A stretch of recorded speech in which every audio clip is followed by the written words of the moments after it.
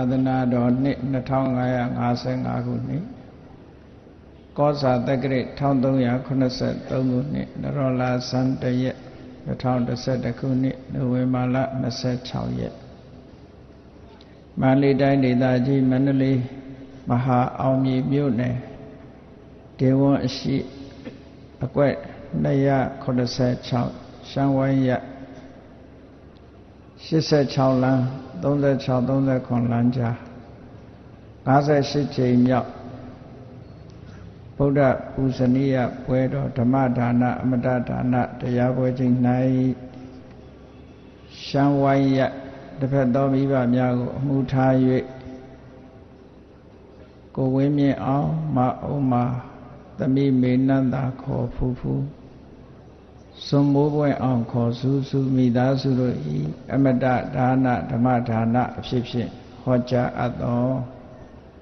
ကာလမတုတ်အနှစ်ချုပ်တရားဒေသနာတော်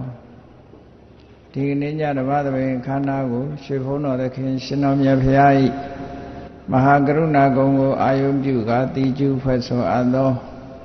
ဝန္ဒနာပနာမအာတိတဂါထာကိုရွတ်ဆိုပူဇော်ခြင်းဖြင့်စတင်ကြရအောင်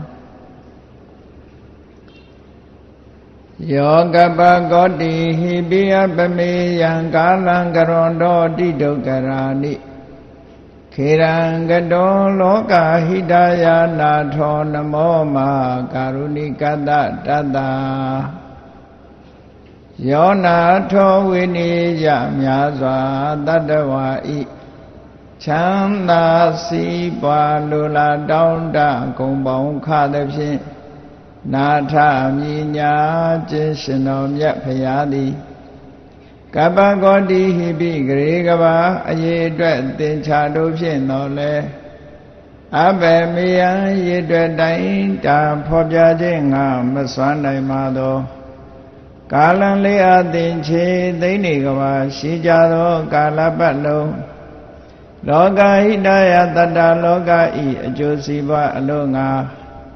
အတိဒုက္ခရာနိဥ္စာသက်ချိန်လက်အင်္ဂါ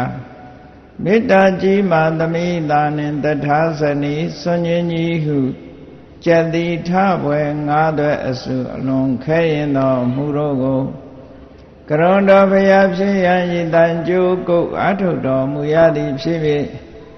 ခေရန်လက်ချိန်မျက်လုံးအသက်ဆုံးလည်းရဲ့နှလုံးစိတ်ဝံကိုရောဤပင်မခြင်းသို့ကတောဘဝဒါနကျိန်ဖန်များစွာရောက်တော်မူခဲ့ရရှာလေပြီမဟာကရုဏီကတတ္တဝါများယင်ဝဲသားကဲ့သို့တနာချစ်ခင်မဟာကရုဏာရှင်ဖြစ်တော်မူသောဒါသနာဒသဝိနည်းများစွာတတ္တဝါဤချမ်းသာစီးပွားလိုလားတောင်းတဂုံပေါင်းခသဖြင့်နာထမြညာထိုးရှင်တော်မြတ်ဖရာအားနမောယုတိပြောင်းပြော့မှန်ကိုလျော်၍ကရောယုကျိုးရှိခိုးခြင်းသည်အထုဘဝတုစင်စစ်မသွေဖြစ်ပါစေတည်း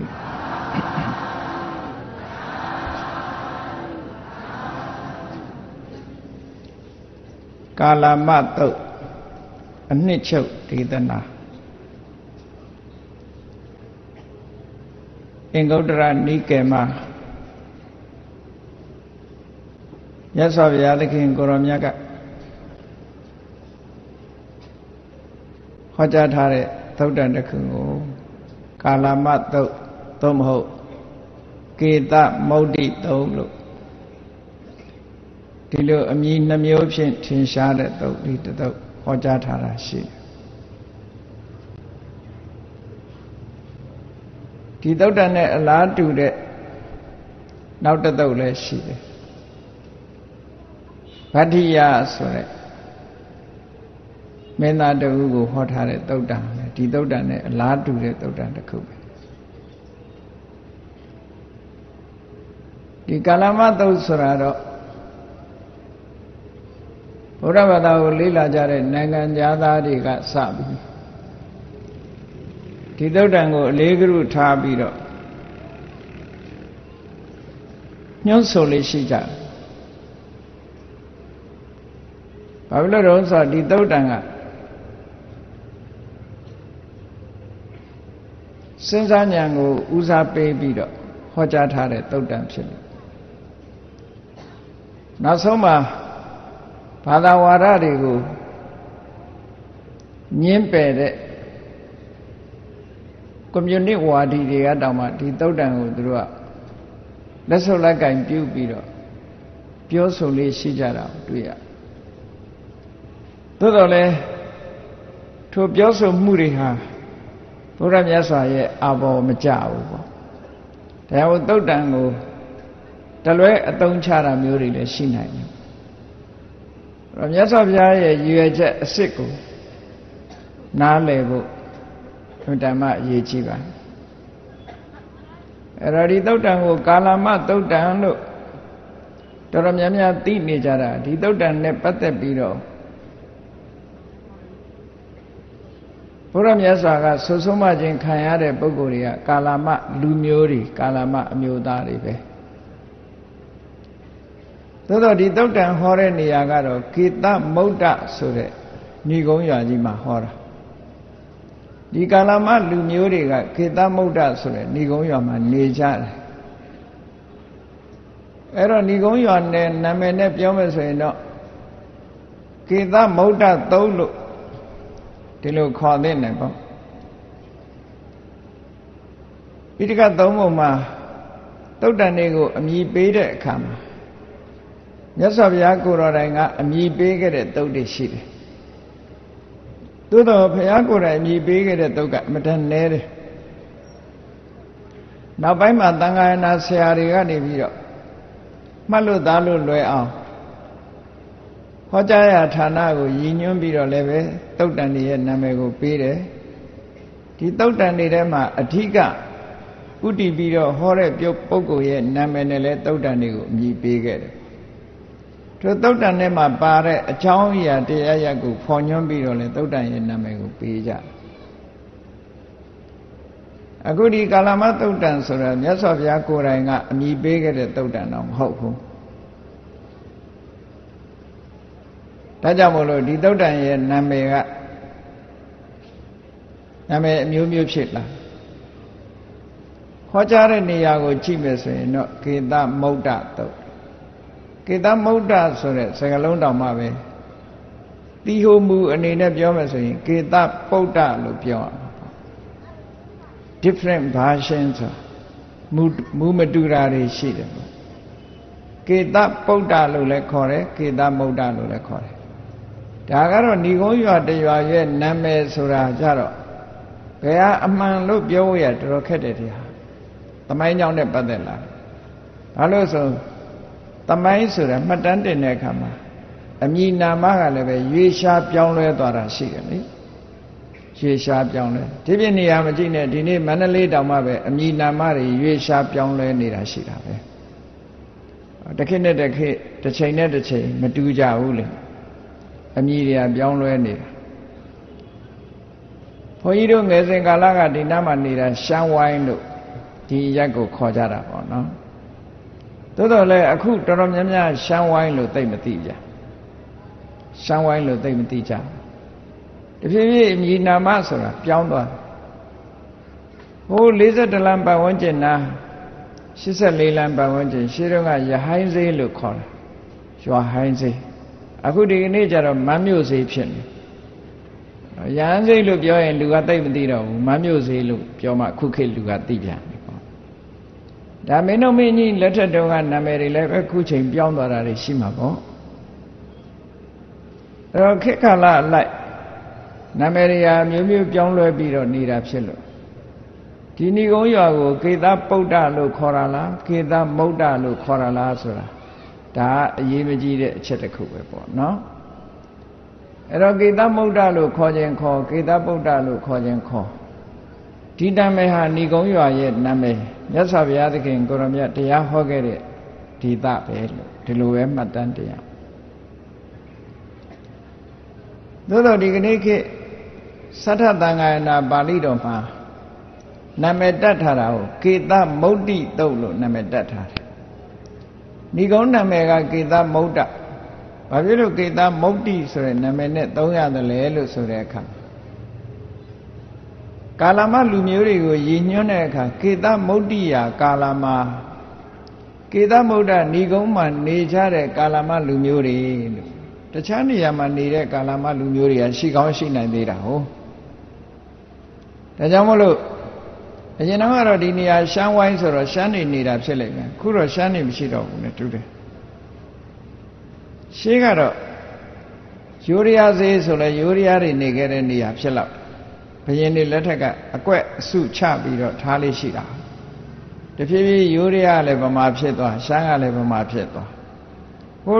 တောင်မြုပ်အမရပူရမှာဆိုလို့ရှိရင်လည်းကသဲတို့ဘာတို့ရှိသေးတာဒီမန္တလေးတောင်ကသဲဝင်းနေပါလိမ့်ရှိကသဲဆိုတာမဏိပူရီတွေကိုခေါ်တာပေါ့သူတို့ကလည်းတဖြည်းဖြည်းညားရနောက်လိုက်သွားပြီးတော့ဗမာတွေဖြစ်ကုန်တော့ကသဲဆိုတာပျောက်သွားပြန်တယ်ဒီလိုပဲဖြစ်မှာပေါ့နော်တဘာဝတရားကြီးရဲ့ပြောင်းလဲမှုအဲ့ဒီမှာလဲကာလမလူမျိုးတွေကကေသမုဒ္ဒမှာနေတဲ့ကာလမလူမျိုးတွေကိုပါဠိစာပေနဲ့ကေသမုဒ္ဒိယကာလမကေသမုဒ္ဒဏီကုံးရွာမှာနေကြတဲ့ကာလမအမျိုးသားတွေတို့အဲ့ဒီသုံးတဲ့စကားလုံးကိုကြည့်ပြီးကေသမုဒ္ဒိယသုတ်လို့နာမည်ပေးရကနေပြီးတော့ရဖြုတ်ပြီးတော့ကေသမုဒ္ဒိလို့ဒီလိုခေါ်လာတာဖြစ်လောက်တယ်ပေါ့ဒါတွေကအမည်နာမဆိုတာတခါတည်းအကြောင်းတစ်ခုခုကိုဆွဲပြုတ်ပြီးတော့ပေးကြတာဒါကအဓိကမဟုတ်ဘူးကဲဒီသုတ်တံမှာမြတ်စွာဘုရားစီလာရောက်ပြီးတရားနာတဲ့ပုဂ္ဂိုလ်တွေကကာလမလူမျိုးတွေဟောကြားတဲ့ဒေသကကေသမုဒ္ဒဏီကုံလို့ဆိုတာဒါတော့တော့သိရပြီပေါ့နော်မြတ်စွာဘုရားသခင်ကိုရောမြတ်ဟာကောသလတိုင်းကာတိနဲ့ကောသလနှစ်ခုထဲမှာကောသလတိုင်းထဲကိုဒေသစာရီကြွအနေနဲ့ရက်ကိုကြွချီတဲ့အခါမှာကေသမုဒ္ဒဆိုတဲ့ဏီကုံးရွာကိုရောက်သွားတယ်ဘုရားရောက်လာတယ်ဆိုရင်ပဲမြတ်စွာဘုရားရဲ့အမြဲတမ်းသတင်းကြီးတာဂုဏ်သတင်းကြီးတာဘုရားကိုဘုရားဘာသာဟုတ်သူရောမဟုတ်သူရောမြို့ရွာမှာရှိကြတဲ့ပုဂ္ဂိုလ်တွေကအုတ်အော်တောင်းလဲလာပြီးတော့တွေ့ကြတယ်နာမည်ကြီးပုဂ္ဂိုလ်ကြော်ကြားထင်ရှားတဲ့ဘာသာရေးခေါင်းဆောင်တဦးပေါ့မြတ်စွာဘုရားကြွလာတယ်ဆိုလို့ရှိရင်အဲ့ဒီခေတ်ကဒီလိုပဲဂုံတဲ့အမတန်မှကြီးတော့လာရောက်ပြီးတော့မမြင်ဘူးလို့ကြီးတဲ့လူလည်းပါလူမျိုးစုံပေါ့နော်ခဏိခေတ်လိုပဲပေါ့ဒါကတော့မဆမ်းဘူးထူးဆန်းပြီးတော့မမြင်ဘူးလို့နာမည်ကြီးတယ်ဆိုရင်လာကြည့်တယ်အဲ့ဒါလို့မြတ်စွာဘုရားကေသမုဒ္ဒဏီကုံးရောက်လာတဲ့အခါကျတော့ကေသမုဒ္ဒရွာမှာအများစုဖြစ်တဲ့ကာလမလူမျိုးတွေဟာဘုရားကိုလာပြီးတော့တွေးဆုံကြတယ်တွေးဆုံတဲ့အခါမှာအလုံးဟာဘုရားဘာသာဝင်နေကြီးမဟုတ်ဘူးဘုရားကိုကြည်ညိုတဲ့ပုဂ္ဂိုလ်တွေကြီးမဟုတ်ဘူးလာရောက်ပြီးတော့တွေးကြတဲ့အခါမှာဘုရားကိုကြည်ညိုရင်းဆွဲရှိတဲ့ပုဂ္ဂိုလ်တွေကတော့ဘုရားရှိရောက်တဲ့အခါမှာအယုသေဥညွတ်လို့ရှ िख ိုးဝါချပြီးတော့ဘုရားဟောမဲ့မြတ်စွာဘုရားပြောမဲ့စကားဟောကြားမဲ့တရားကိုနားဆွင့်ပြီးတော့ထိုင်နေကြမြတ်စွာဘုရားကြွလာရင်တော့တရားဟောမှာပဲဟောတဲ့တရားကိုတို့နာခွင့်ရအောင်ဆိုပြီးတော့လာတဲ့ပုဂ္ဂိုလ်တွေကတဆူးရှိတယ်အဲ့ဒီပုဂ္ဂိုလ်တွေကတယုတတိရှ िख ိုးဝချပြီးတော့မြတ်စွာဘုရားရှိမှနေကြ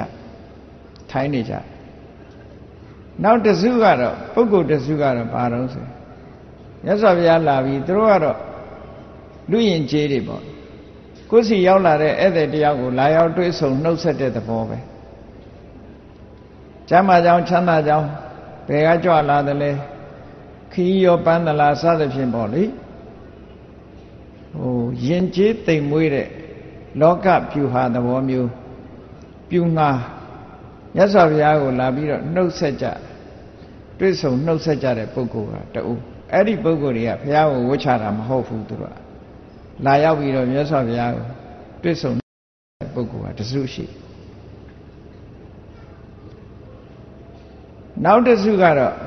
ဘာလို့တလဲလို့ဆိုလို့ရှိရင်မြတ်စွာဘုရားစီကိုလာပြီးတော့ လက်ဥကလေးခြီးပြီးတော့ထိုင်နေတယ်ရှ िख ိုးဝှချတာမလုပ်ဘူးသူတို့ကလက်ဥတော့ခြီးထားကြအဲ့ဒီပုဂ္ဂိုလ်တွေကဘယ်လိုပုဂ္ဂိုလ်တွေတုံးဆိုဘာသာရေးမှာ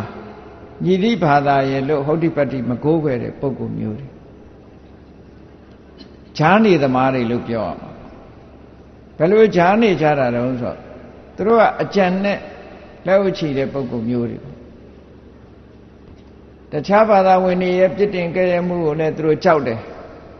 ဘုရားဘာသာဝင်လို့လည်းနာမည်မခံရဘူးပေါ့ဘုရားကိုမလေးစားလို့ပြစ်တင်ခံရမှာကိုလည်းသူတို့ကကာကွယ်ဖို့ဆိုတဲ့အနေနဲ့လုပ်တာသူတို့ရဲ့စိတ်ကူးကဘာတုံးဆိုရင်ဟေးဒီလောက်ဂုံတရင်ကြီးတဲ့ဂေါတမဘုရားကြွလာတာဘာဖြစ်လို့မင်းတို့အယုသေးမပေးတာတုံးဆိုဟာဒီမှာကြည့်ပါလားတို့လက်ဥချီထားတာပဲယူသေးတာမောဘုရားဟောဒီလိုပြောတခြားဘာသာဝင်တွေကမင်းတို့ဘာဖြစ်လို့ဂေါတမဗုဒ္ဓကိုရှ िख ိုးရတာလဲလို့ဆိုရင်ဟာလက်ဥချီတာရှ िख ိုးတာမှမဟုတ်တာဟောအဲ့ဒါလို့စိတ်ကူးနဲ့လက်ဥချီထိုင်းနေတဲ့ပုဂ္ဂိုလ်ကလည်းတစုပါလာတယ်အဲ့ထဲမှာဒါမို့လူမျိုးစုံလို့ပြောတယ်နော်နောက်တစ်စုကတော့ဘာလို့တုံးဆိုရင်ဘုရားနာမရောက်အောင်ရှေ့တိုးလာပြီးတော့ဘာပြောတော့ဆိုတပည့်တော်ကအနွယ်ကဘသူပါဖျားနာမည်ကဘသူပါဖျားနဲ့လူချားထဲမှာကျဲနဲ့လျှောက်တယ်ကိုယ်ကိုဖော်ထုတ်ပြီးတော့လျှောက်တဲ့ပုဂ္ဂိုလ်အဲ့ဒီပုဂ္ဂိုလ်တွေကလူစုလူဝေးရောက်လာတဲ့အခါမှာအခွင့်အရေးယူကြတာပေါ့လူတို့ပိဋကစုစုံမိနေတဲ့အချိန်သူဘသူပါဆိုတာသိအောင်လို့ခုခေတ်စကားနဲ့ပြောရင်ဆိုမန္တတိုင်တက်တဲ့ပုဂ္ဂိုလ်တွေပေါ့နော်သူကဘသူပါတစ်ချိန်တုန်းကသူတို့ကထင်ရှားခြင်းထင်ရှားခဲ့မယ်အဲ့ဒီအချိန်မှာတိမ်မြုပ်နေလူကသိပ်ပြီးတော့မသိကြမသိတာကိုလူသိခြင်းလို့ထင်ပေါ်ကြော်ကြားခြင်းလို့ဘုရားရှိခိုးသူတို့ကလျှောက်တယ်တပည့်တော်ကဘယ်အမျိုးအနွယ်ကပါတပည့်တော်ရဲ့နာမည်ကဘသူပါနဲ့ဆိုပြီးတော့လူချားထဲမှာလူသိထင်ရှားဖြစ်အောင်ကြိုးစားကြတဲ့ပုဂ္ဂိုလ်မျိုးအခွင့်အရေးသမားမျိုးတွေလည်းပါတယ်တဲ့အဲ့ထင်နောက်ဆုံးတစ်စုကတော့မြတ်စွာဘုရားစီရောက်ပြီးတော့ဒီတိုင်းပဲဘာမှလည်းမလျှောက်ဘူးကျမ်းမာကြောင်းချမ်းသာကြောင်းလည်းမမေးဘူးမုတ်တုတ်ထိုင်းနေတဲ့လူတစ်စုကလည်းပါသေးတယ်ဟော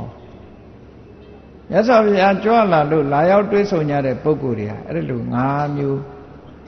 ရှိလာတယ်ပေါ့နော်ဒီလိုအခြေအနေပရိသတ်မြတ်စွာဘုရားကိုလာရောက်တွေ့ဆုံကြတဲ့ပရိသတ်တွေခေါင်းဆောင်ပြီးတော့လာတဲ့ကာလမမျိုးသားတွေကမြတ်စွာဘုရားကိုလျှောက်တယ်အရှင်ဘုရားတဲ့တပည့်တော်တို့စီတမနာဗြဟ္မဏတွေဘာသာရေးဆရာတွေရောက်ပြီးတော့လာကြတယ်တဲ့ရောက်မှာပေါ့ကေသမုဒ္ဒဆိုတဲ့ဏီကုံကြီးကသူကပါဠိတော်မှာတော့ဖော်ပြမထားပေမဲ့အထက်ကထာကနေပြီးတော့သူပဲဒီဏီကုံရွာကြီးကဘယ်နေရာမှာရှိတယ်ဆိုတဲ့ location ကိုဖော်ပြထားတာရှိတောကြီးတစ်ခုကိုဖြတ်တန်းသွားမဲ့အဝမှာကေသမုဒ္ဒဏီကုံရွာကြီးရှိတာတောကြီးတစ်ခုကိုဖြတ်ရတော့မယ်ဆိုရင်အဲ့ဒီရွာမှာစခန်းချရိတ်ခါတွေပဲဖြည့်တင်းပြီးတော့မှဟိုဘက်တောဘက်ကိုဖြတ်တောကြီးကိုဖြတ်တန်းလာတဲ့ပုဂ္ဂိုလ်တွေကလည်းကေသမုဒ္ဒမှာစခန်းချပြီးတော့မှရှေ့ခီးဆက်ကြမှာဟုတ်အဲ့တော့စခန်းအမတန်ကောင်းတဲ့နေရာလို့ဒီလိုပြောရမှာအဲ့တော့ခုခေတ်အမြင်နဲ့တော့မကြည့်နဲ့ပေါ့ရှေးတုန်းကတော့မြင်းနဲ့ဆင်းနဲ့ဒီလိုသွားခြင်းသွားကြမယ်ယထာနဲ့သွားကြမယ်လှဲနဲ့သွားကြခုလိုကားနဲ့မြန်မြန်ဆန်ဆန်သွားလို့မရကုန်းကြောင်းသွားတာရှိမယ်အဲ့လိုသွားတဲ့ပုဂ္ဂိုလ်တွေကတောအုပ်ကြီးတစ်ခုကိုဖြတ်ရတယ်ဆိုတာအစာရေစာတို့အန္တရာယ်တို့ကာကွယ်မှုတွေပြင်ဆင်ပြီးတော့မှသွားကြရတာဟုတ်ဘာသာရေးတရားဟောပြောတဲ့ပုဂ္ဂိုလ်တွေဘာသာယူဝါဒများပြားလာတဲ့ခေတ်ခါကာလမှာဘာသာရေးယူဆရှိတဲ့ပုဂ္ဂိုလ်တွေအားလုံးကိုတမနာဗြဟ္မဏလို့တမနာခိုင်းနဲ့ဗြဟ္မဏခိုင်းအိန္ဒိယမှာထွန်းကားခဲ့တဲ့ဘာသာခိုင်းနှစ်ခုဥတည်ပြီးတော့ဒီလိုပြောသူတို့ကလည်းရောက်လာလို့ရှိရင်ကေသမုဒ္ဒိမှာကေသမုဒ္ဒဆိုတဲ့ဏီကုံရွာမှာစခန်းချပြီးမှတောကိုဖြတ်တယ်တောအုပ်ကြီးကိုဖြတ်တယ်တောအုပ်ကြီးဖြတ်လာတဲ့ဘာသာရေးသမားတွေကလည်းပဲတောအုပ်ကြီးဖြတ်တန်းလာလို့ပင်ပန်းလာတော့ကေသမုဒ္ဒမှာပဲစခန်းချကြ စခန်းချပြီးတော့ဘာလုပ်တုံးဆိုရင်တရားဟောကြတာပေါ့ကိုယ်ယူဝါဒကိုကိုဟောပြောသွားကြအဲ့ဒါလို့ဟောပြောတဲ့အခါမှာတဦးနဲ့တူကအမှန်တမ်းဆန်းကျင်တဲ့အကြောင်းအရာတွေဟောကြတာတချို့ဘာသာရေးဆရာတွေကဟောသွားတယ်ဓမ္မလုံလောကဆိုတာမရှိပါဘူးသေပြီးတာပဲမင်းတို့သေပြီးတဲ့နောက်မှာဘာမှမရှိဘူးကုသိုလ်ကံအကုသိုလ်ကံရဲ့အကျိုးတရားဆိုတာလည်းမရှိဘူးဆိုတဲ့အလုံးကိုကံကံဤအကျိုးကိုညှင်းပယ်ပြီးတော့ဟောပြောသွားတဲ့ပုဂ္ဂိုလ်တွေလည်းရှိတယ်တချို့ပုဂ္ဂိုလ်တွေကြတော့ဘာလဲဆိုအကုသိုလ်ဆိုတာရှိမှမရှိတာမရှိသည့်အတွက်ကြောင့်အကုသိုလ်လုပ်လို့မရဘူးတဲ့အကုသိုလ်ဆိုတာလုပ်လဲအကုသိုလ်မရှိသည့်အတွက်ကြောင့်လုပ်လို့မရဘူးလို့ဒီလိုဟောပြောသွားတဲ့ပုဂ္ဂိုလ်တွေလည်းရှိတယ်နောက်တဲ့အုပ်စုတစ်ခုလာတဲ့အခါကျတော့ဓမ္မလောကဆိုတာရှိတယ်ကုသိုလ်ကံအကုသိုလ်ကံတွေရဲ့အကျိုးတရားဆိုတာလည်းရှိတယ်ကုသိုလ်ကံအကုသိုလ်ကံဆိုတာလည်းလုပ်လို့ရတယ်အကျိုးတရားဆိုတာလည်းရှိတယ်လို့ဟောပြောပြီးတော့သွားအဲ့တော့ကေသမုဒ္ဒကလူတွေကဘာသာတရားတွေအမျိုးမျိုးနားနေရတဲ့အခါသူတို့ဘာဖြစ်လဲလို့ဆိုတန်တရားတွေဖြစ်ပွားတာပေါ့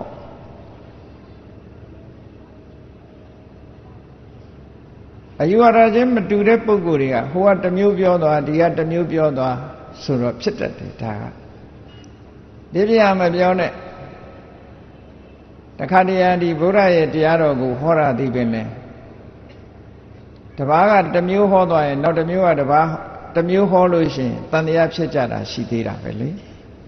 သူတို့ကြတော့လုံးဝဆန့်ကျင်တဲ့အယူဝါဒတွေကိုဟောပြောသွားတာအဲ့တော့ကေသမုဒ္ဒမှာနေကြတဲ့ကာလမအမျိုးသားတွေကမြတ်စွာဘုရားနဲ့တွေ့တဲ့အခါမှာလျှောက်တယ်ရှင်ဘုရားတဲ့တပည့်တို့ကေသမုဒ္ဒမှာသမဏဗေမဏတွေရောက်လာကြတယ်ဗျာတဲ့လာသမျှကိုတော်တွေဟာကိုယ်ဝါဒကောင်းကြောင်းပြောပြီးသူ့ဝါဒသူများဝါဒကိုရှုတ်ချပြီးပြောဆိုသွားကြတာအားကြီးပဲနောက်တစ်စုလာပြန်လဲဒီလိုပဲကိုယ်ဝါဒအကောင်းပြောကိုယ်ဟာအမှန်ပြောပြီးသူများဟာကိုရှုတ်ချပြစ်ပယ်ပြီးတော့သွားကြတယ်တဲ့အဲ့တော့တပည့်တော်တို့မှာဘယ်သူမှားလို့ဘယ်သူမှန်တယ်ဆိုတာတပည့်တော်တို့မဝေခွဲနိုင်ဘူးဗျာတဲ့တန်တရားတွေဖြစ်တယ်ပေါ့ဟာသူတို့ဓာတိတုတ်တန်စဖြစ်ပေါ်လာခြင်းအကြောင်းတရားပဲဘုရားစီရောက်တဲ့အခါဒီလိုဟောပြောကြလျှောက်ကြတာသူတို့ဒီနေရာမှာဒီမြတ်စွာဘုရားရဲ့ technique ပေါ့ဒီဟောပြောမှုမှာမြတ်စွာဘုရားအလွန်လိမ္မာကျွမ်းကျင်ပုဂ္ဂိုလ်ရဲ့အနေအထားကိုကြည့်အခုဒီပုဂ္ဂိုလ်တွေကကာလမဆိုတဲ့လူမျိုးတွေကတန်တရားဖြစ်နေတဲ့လူတွေအဲ့ဒီမှာမြတ်စွာဘုရားကအကယ်၍သာမင်းတို့သူတို့ပြောတာတခုမှမမှန်ဘူးငါပြောတာမှတ်ကြလို့ပြောလို့ရှိရင်တန်တရားတွေပိုးဖြစ်သွားမှာသိကြတယ်နော်လာပြန်ပြီခောရမဗုဒ္ဓကလည်းသူ့ဟာပဲမှန်တယ်ကျန်တာတွေမှားလို့ပြောတော့ပြန်ပြီဆိုဒီလိုပဲဖြစ်ကြရင်တန်တရားရှင်းရင်မှမဟုတ်ဘူးအဲ့တော့မြတ်စွာဘုရားရဲ့ technology က technique ကအမြဲတမ်းကောင်းတယ်ကောင်းတဲ့အခါကျတော့မြတ်စွာဘုရားကဘာပြောလိုက်တယ်ဆိုတော့ဒါအလုံးမှတ်သားစရာကောင်းတယ်တခုအေးဟုတ်တာပေါ့တဲ့မင်းတို့ကတန်တရားဖြစ်တိုက်တဲ့နေရာဖြစ်တာပေါ့တဲ့ဘယ်သူမှားတယ်ဘယ်သူမှန်တယ်ဆိုတာသိဖို့ခက်တာပဲတဲ့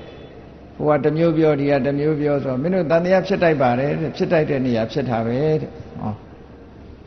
ဒီလိုပြောလိုက်တော့ကျင့်납သွားတာပေါ့သူတို့ဟုတ်တယ်တန်တရားဖြစ်တိုက်တဲ့နေရာတန်တရားဖြစ်ကြတာပဲဆိုပြီးအဲ့ဒီတန်တရားပျောက်ဖို့ကိုယ်ပိုင်ဉာဏ်နဲ့ဆုံးဖြတ်နိုင်အောင်မြတ်စွာဘုရားကတန်တင်ဆုံးမသွားတာဒီတုတ်တာအဲ့တော့ကိုယ်တိုင်ကဘုရားဘာသာဝင်ဖြစ်နေလင့်ကစားတခါတရံတန်တရားဖြစ်เสียလေးတွေကျုံလာလို့ရှင်ကြည့်မြတ်စွာဘုရားရဲ့ဒီတုတ်တန်အဆုံးမအမြဲတမ်းတန်မိုးရှိကိုယ်ဘဝရဲ့ခိုင်လိုင်းအဖြစ်သုံးချလို့ရနော်မြတ်စွာဘုရားဟာပြောရမယ်ဆိုရင်လက်တွေ့သမားဒီရှေးအကြောင်းတရားတွေကိုလည်းမပယ်ဘူးပစ္စုပန်အကြောင်းတရားကိုလည်းလက်ခံတယ်အကြောင်းကိုတစ်ခုတည်းလို့မယူဆဘူးအစစ်မှန်ကိုသိထားတဲ့ပုဂ္ဂိုလ်ဖြစ်သည့်အတွက်ကြောင့်အကြောင်းဖြစ်တဲ့လို့ရှိရင်အတိတ်ကဟာပဲဖြစ်ဖြစ်ပစ္စုပန်ဟာပဲဖြစ်ဖြစ် တချို့ကြတော့အတိတ်အကြောင်းအရာတွေကိုညင်းပယ်ပြီးတော့ပစ္စုပန်အကြောင်းတစ်မျိုးတည်းလက်ခံတယ်တချို့ကြတော့ပစ္စုပန်အကြောင်းကိုညင်းပယ်ပြီးတော့အတိတ်အကြောင်းတစ်မျိုးတည်းပဲလက်ခံတယ်ဆိုတော့ဘယ်မှန်မလဲအဲ့ဒါကြတယ်မြတ်စွာဘုရားကအဲ့ဒါလို့မဟုတ်ဘူးအတိတ်အကြောင်းဆိုတာလေဖြစ်တဲ့အကြောင်းကိုလက်ခံတယ်ပစ္စုပန်အကြောင်းကိုလည်းထည့်သွင်းပြီးတော့စဉ်းစားပြီးတော့ပြောတယ်ဆိုပါစို့ဥပမာတစ်ခုမှာအေးမိလို့နှာစီးတာကိုကန့်ညောင်ကနှာစီးရတယ်လို့ပြောရင်မှန်မလားသို့တော့ကံတော့မပါဘူးလားလို့ဆိုတော့ကံဆိုတာအမတန်မှအဝေးကြီးကံရှိလို့လူဖြစ်လာတယ်လူဖြစ်တော့အေးပတ်တဲ့နေရာရောက်လာတော့အေးပတ်တာအဲ့တော့အေးမိတယ်ဆိုတာပစ္စုပန်အကြောင်းကအဓိကမဖြစ်ဘူးလားအဲ့ဒါလို့မြတ်စွာဘုရားကဒီအတိတ်အကြောင်းတစ်ခုတည်းကိုမပြောပစ္စုပန်လက်တွေ့ကိုယ်တိုင်မြင်ရတဲ့အကြောင်းတရားတွေကိုလည်းလက်ခံထိသွင်းစဉ်းစားရတယ်ပေါ့တစ်ခုတည်းကိုမပြောအောင်ဒါကြောင့်မို့အကြောင်းတရားဆိုတာအမျိုးမျိုးရှိတယ်များစွာသောအကြောင်းတရားတွေကိုနားလည်မယ်ဆိုလို့ရှိရင်လူဘဝမှာကိုယ်ဘဝရပ်တည်ဖို့ရအတွက်ကိုယ်သွားရမယ်လျှောက်လန်းရမယ်လမ်းခရီးဟာအမြဲတမ်းဖြောင်းတန်းတယ်ပေါ့ဒါကြောင့်မို့ကာလမအမျိုးသားတွေကိုမြတ်စွာဘုရားကဟုတ်တာပေါ့မင်းတို့တန်တရားဖြစ်ဖို့အမြဲတမ်းကောင်းတာပဲတန်တရားဖြစ်ထိုက်တဲ့နေရာမှာတန်တရားဖြစ်တာပဲလို့ဒီလိုပြောလိုက်ပြီးတော့မြတ်စွာဘုရားကသူတို့စဉ်းစားဖို့အချက်တွေကိုပြောပြအဲ့တော့ဘုရားကပြောတဲ့အခါမှာတန်တရားဖြစ်နေတဲ့လူတွေကိုစဉ်းစားဖို့အားပေးတယ်အင်အားတစ်ခုပေးတယ်တန်တရားဖြစ်နေတယ်ဆိုတဲ့လူကရှေ့ကိုမဆက်ပြီးမစဉ်းစားနိုင်ဘူးစဉ်းစားရင်ပင်ပန်းတယ်အဲ့ဒါကိုဝိသိကိစ္စလို့ခေါ်တယ်ဒါကြောင့်မို့ဝိသိကိစ္စဆိုတဲ့စကားလုံးကဝိသိနန္တတကိစ္စဝိသိနန္တဆိုတာစူးစမ်းလိုက်တာနဲ့ကိစ္စပင်ပန်းသွားတယ်ရှေ့မတိုးနိုင်နော်ကိုညံမမီလို့ရှိရင်တစုံတစ်ခုစဉ်းစားရင်ခေါင်းရှုပ်လာအဲ့ဒါဝိသိကိစ္စဒါမို့ဝိသိကိစ္စရဲ့အဓိပ္ပာယ်ကိုဖွင့်ဆိုတဲ့အခါမှာဝိသိနန္တတကိစ္စဝိသိကိစ္စသို့မဟုတ်ဝိသိနန္တောကိစ္စဝိသိကိစ္စလို့ဒီလိုဖွင့်စဉ်းစားလိုက်လေခေါင်းရှုပ်လေစိတ်ပင်ပန်းလေဆိုတဲ့အချက်အဲ့ဒါကြောင့်မို့မြတ်စွာဘုရားကသူတို့ရှုပ်ထွေးနေတဲ့အကြောင်းအရာတွေမကဘူးလောကမှာရှုပ်ထွေးစရာအကြောင်းတွေအများကြီးဘာသာတွေမကဘူးလူဆိုတာသူ့အကြိုက်ကိုယ်အကြိုက်အမျိုးစုံရှိတယ်အမျိုးစုံရှိတယ်အဲ့ဒီအမျိုးစုံတွေကိုခြုံငုံသုံးသပ်ပြီးတော့မြတ်စွာဘုရားဒီသုတ်တံမှာအချက်30ကိုထုတ်ပြဧထတုံမေကာလမှာဒီစကားကမင်းတို့ဘာမှတူဝေးမနေကြနဲ့လာကြငါပြောမယ်ဟောဒီအဓိပ္ပာယ်မျိုးပြောတာနော်ဧထတုံမေကာလမှာလာကြမင်းတို့တူဝေးမနေနဲ့ကိုယ့်အကိုစဉ်းစားရမယ်ကြည့်မြတ်စွာဘုရားထုတ်ချတဲ့အချက်တွေကဘာတွေတုံးလို့ဆိုနံပါတ်1ကမာအနုတဝေနာတရားယောက်ကမင်းတို့လာပြောတာအနုတဝဆိုတာအနုဆိုတာတဆင့်တဝဆိုတာကြားတာသို့မဟုတ်တယောက်ကလာပြီးတော့ပြောတဲ့စကားကိုအနုတဝလို့ခေါ်တယ်လောကမှာတဆင့်စကားဆိုတာတွေနဲ့ပဲလူတွေဟာလက်ခံပြီးယုံကြည်နေကြတာလေအရာထဲမှာပုံပေါ်တာပေါ့ gossip ဆိုတာလေဟိုအိမ်ကဟိုအိမ်လဲပြောဒီအိမ်ကဒီအိမ်လဲပြောဟိုရက်ွက်ကဒီရက်ွက်လာပြောနေဘာတဲ့ညာတဲ့နဲ့ဆိုတာဒါမျိုးတွေအများကြီးရှိတာပေါ့နော်အကြောင်းအရာတစ်ခုကိုလာပြီးတော့ပြောတယ်အဲ့ဒါကိုအနုတ္တဝလို့ခေါ်တယ်တနည်းအားဖြင့်ပြောမယ်ဆိုရင်ဂျာနယ်နဲ့ပါတာမဂ္ဂဇင်းနဲ့ပါတာနဲ့တလောတောင်ပါလိုက်သေးတယ်မဟုတ်လားတောက်တဲ့ကြီး3ပေဆိုတာတောက်တဲ့3ပေဆိုတာမကြဘူးနော်အဲ့တော့အဲ့ဒီမှာအနုတ္တဝဆိုတာဒါမို့အနုတ္တဝကိုအင်္ဂလိပ်လိုပြန်တဲ့အခါကျတော့ report လို့ပြန်တယ် report လုပ်တယ်ပေါ့တစုံတစ်ယောက်ကနေကိုယ်လာပြီးတော့ report လုပ်တယ်သတင်းပေးတယ်အဲ့ဒါနဲ့လည်းအမှန်လို့မဆုံးဖြတ်နဲ့တဲ့မြတ်စွာဘုရားကြည့် report တွေကိုလည်းအမှန်မယူနဲ့ဂျာနယ်ထဲပါတယ်သတင်းစာထဲပါတယ်ဟိုထဲပါတယ်ဒီထဲပါတယ်ဟိုလူကပြောသွားတယ်ဒီလူကပြောသွားတယ်အမှန်မယူနဲ့ဒီလိုဆိုလို့လားဘာဖြစ်လို့တော့ဆို မှန်တာလည်းရှိခြင်းရှိမယ်မှားတာလည်းရှိခြင်းရှိမယ်ကိုယ်ဉာဏ်နဲ့စဉ်းစားအောင်လို့ဒီလိုဆိုလိုတာမြတ်စွာဘုရားဆိုလိုတာအဲ့ဒါကိုကွန်မြူနစ်သမားတွေကတော့ဓာရီအချက်တွေနဲ့အကုန်လုံးသူတို့ကဘာသာတရားတွေအကုန်လုံးပြစ်ပယ်ချင်တာနဲ့ဒီစကားလုံးတွေကိုသုံးပြီးတော့ဘာသာတရားတွေကိုအကုန်ပုတ်ခတ်သွားတယ်အဲ့ဒါတော့မမှန်ဘူးเนาะမြတ်စွာဘုရားရဲ့ဆိုလိုရေးအဓိပ္ပာယ်ကဘာတုံးဆိုမင်းသူများကလာပြီး report လုပ်လို့ရှိရင်အဲ့ဒါလေးတွေရပ်မနေနဲ့ကိုယ့်အကိုဟုတ်တယ်မဟုတ်ဘူးဖြစ်နိုင်တယ်မဖြစ်နိုင်ဘူးကိုယ်ပိုင်ဉာဏ်ကိုအသုံးချအောင်လို့ပြောတယ်ဘလောက်ခေါင်းတယ်လောကလူတွေကလွယ်လွယ်နဲ့ယုံတတ်တယ်လေအောက်ကအစီရင်ခံစာတက်လာတယ်ဆိုလို့ရှိရင်လက်ခံလိုက်တာဟုတ်လားမဟုတ်လားဆိုတာစဉ်းစားရအောင်အစီရင်ခံစာဆိုတာအကုန်လုံးမှန်နိုင်မှာမလားမမှန်နိုင်ဘူးဟိုလူကလာပြောလဲမှန်တာမဟုတ်ဘူးဒီလူကလာပြောလဲမှန်တာမှမဟုတ်တာဒီပြင်အစီရင်ခံစာမပြောနဲ့ကိုယ့်အိမ်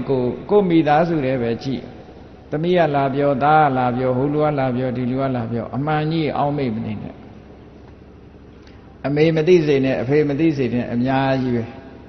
မရှိဘူးလားအမေမသိနဲ့အမေမသိစေနဲ့အဖေမသိစေနဲ့ဆိုဒီကတော့ဟုတ်မှတ်အဲ့ဒါကြောင့်မို့ report လေးနဲ့တင်မယ်ကျင့်တတ်မနေနဲ့မြတ်စွာဘုရားဆိုလိုတာက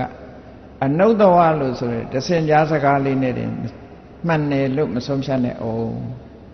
မှန်တာလည်းရှိတယ်မှားတာလည်းရှိတယ်ဟောမသေးကြဘူးလို့ပြောတာဒါအမှန်ပဲလေစဉ်းစားကြည့်ပေါ့အဲ့ဒါကိုဆိုလိုတယ်မာအနုတ္တဝေနနောက်တစ်ခုကတော့မာပရံပရာယပရံပရဆိုတာရှေ့ဘိုးဘွားဘီပင်လက်ထက်ကလေးကလှုပ်လာတဲ့အလုပ်တစ်ခု tradition လို့ခေါ်တယ်နော် tradition လို့ခေါ်တယ်မျိုးရိုးအစဉ်လာကနေပြီးတော့လောက်ကင်လာကြတယ်အဲ့ဒါဟာလေဒါတို့ဘိုးဘွားလက်ထက်ကလေးက tradition ပဲတို့ရဲ့ delay ထုံးစံပဲဆိုပြီးတော့လုပ်နေကြတာအဲ့ဒါကိုလည်းပဲမြတ်စွာဘုရားကဒါနဲ့အမှန်တရားကိုဆုံးဖြတ်လို့မရဘူးတဲ့ tradition ဆိုတာမှားတာလည်းရှိတယ်မှန်တာလည်းရှိတယ်အမှန်တရားကိုရှာဖွေတဲ့နေရာမှာဒါအသုံးမချ research လုပ်တဲ့အခါမှာဒါတွေနဲ့ research လုပ်လို့မရဘူးလို့ပြောတာအဓိပ္ပာယ်ကနော်အမှန်တရားကိုရှာခြင်းမီဆိုလို့ရှိရင် tradition နဲ့မရှာနဲ့ရှာရင်မှန်တာရှိခြင်းရှိမယ်မှားတာရှိခြင်းရှိမယ်မသေးကြဘူးလို့ပြောတာဒါ tradition ဆိုပါတော့ tradition ရဘုန်းကြီးတို့တခါတော့ကမက္ကဆီကိုနိုင်ငံကလာတဲ့မက္ကဆီကန်လူမျိုးတွေ30လောက်ဗမာပြည်ကိုရောက်လာတယ်သူတို့ကဗုဒ္ဓဘာသာတွေဖြစ်နေကြမက္ကဆီကိုဆိုတာခရစ်ယာန်အများစုကိုးကွယ်တဲ့စပိန်စကားပြောတဲ့နိုင်ငံအမေရိကန်နိုင်ငံသားကနိုင်ငံတနိုင်ငံပေါ့ဟောဒီကအမျိုးသားမျိုးသမီးလူ30လောက်ရောက်လာကြပြီးတော့ဘုန်းကြီးတို့စီရောက်တော့မိကုန်းနေမေးကြတယ်မိကုန်းမေးတဲ့ထဲမှာမျိုးသမီးတယောက်ကဗာမေးတော့ဆိုသူမဟာမြတ်မုနိဖရာကြီးကိုသွားဖူးတယ်တဲ့မှန်းတဲ့ဖူးတဲ့အခါမှာခန္ဓာကုရိတိုက်နာလေးမှာအမျိုးသမီးမဝင်ရဆိုဆိုင်းဖို့ရှိတွေ့ကြပါလိမ့်မယ်နော်အမျိုးသမီးမဝင်ရဆိုတဲ့ဆိုင်းဖို့ရှိတယ်အင်္ဂလိပ်လိုတော့ရေးထားတယ်အဲ့ဒါမြင်လာတဲ့အခါသူ့စိတ်ထဲမှာမကြေမနပ်ဖြစ်တယ်တို့အမျိုးသမီးတွေကိုခွဲခြားဆက်ဆံတယ်ပေါ့အမျိုးသားတွေတော့ဝင်လိုက်ထွက်လိုက်လုပ်တယ်အမျိုးသမီးတွေတော့မဝင်ရဘူးဆိုဒါတို့ခွဲခြားဆက်ဆံတာဘုန်းကြီးနဲ့တွေ့တဲ့အခါမေးတာအဲ့ဒါလို့စာတန်းတွေ့တယ်တဲ့ဒါဗုဒ္ဓဘာသာလားတဲ့ဘုရားဟောတဲ့တရားလားတဲ့သူကမေးတယ်မေးတော့ဘုန်းကြီးက this is not a Buddhism ဒါဗုဒ္ဓရဲ့ဝါဒမဟုတ်ပါဘူးလို့ this is a tradition တို့မြန်မာလူမျိုးတွေရဲ့ရှေးအစဉ်လာရလက်ခံကျင့်သုံးလာတဲ့ထုံတန်းစင်လာတစ်ခုသာဖြစ်ပါတယ်ဗုဒ္ဓဘာသာနဲ့မဆိုင်ပါဘူးလို့ဒီလိုပြောအဲ့ဒါကြတော့ကျင့်တတ်တယ်သူတို့ tradition ဆိုတာသူတို့လည်းရှိတယ်ကိုယ်လည်းရှိတယ် tradition ဆိုတာအမှန်တရားလို့ပြောတာမဟုတ်ဘူးဓလေ့ထုံတန်းစင်လာရလိုက်နာရတာတွေရှိတယ်လေမှန်လို့လိုက်နာတာမဟုတ်ဘူးမှားသည်ဖြစ်စေမှန်သည်ဖြစ်စေထုံတန်းစင်လာမှုလုပ်နေကြဒါအမှန်တရားကိုရှာတဲ့နေရာမှာအဓိကမဟုတ်ဘူးဒါကြောင့်မြတ်စွာဘုရားဒီနေရာမှာကြည့် tradition နဲ့လည်းအမှန်တရားကိုမရှာနဲ့တဲ့ tradition ဆိုတာမှန်တာရှိတယ်ခုနအမျိုးသမီးမဝင်ရဆိုရင်ဝင်အကုသိုလ်ဖြစ်တယ်ဆိုရင်ဒါမှားတယ်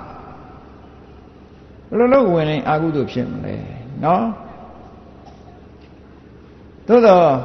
အမျိုးသမီးမဝင်ရဆိုတာမြန်မာလူမျိုးတွေရဲ့ tradition အနေနဲ့အမျိုးသမီးတွေ မဝင်ဖို့ဆိုတာဒါလူမျိုးရဲ့ tradition tradition ဆိုသူတို့နားလဲတယ်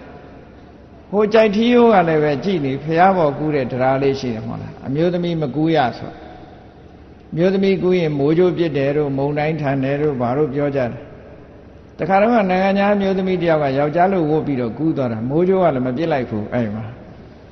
မုံတိုင်းကလည်းမကြလိုက်ဘူးမသိလိုက်ဘူးနဲ့တူပါတယ်မျက်စိလဲသွားတယ်နဲ့တူအကယ်၍ပြောတဲ့အတိုင်းမဖြစ်ရင်ဒါသိက္ခာကျ